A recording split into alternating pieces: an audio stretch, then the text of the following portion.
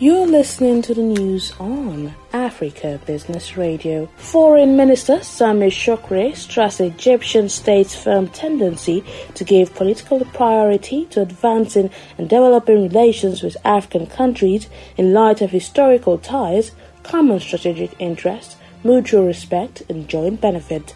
The top diplomat called for coordinating and boosting national efforts to continue the active movement on the African arena and promote bilateral relations with the various countries and continental regions in areas of common priority.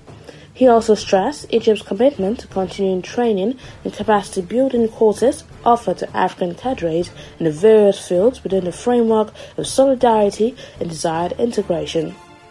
That was the news at this time on Africa Business Radio. You can continue to listen live online at www.africabusinessradio.com or via a mobile app. I am Chukwunonso Modi and thank you for listening.